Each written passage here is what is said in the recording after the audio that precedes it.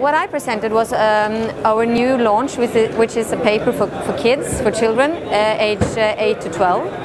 And we've made this paper very tightly connected to a group of kids that have been advisors to us, and they also contribute in writing the content. And we have 4 grown-up people that also work with the content.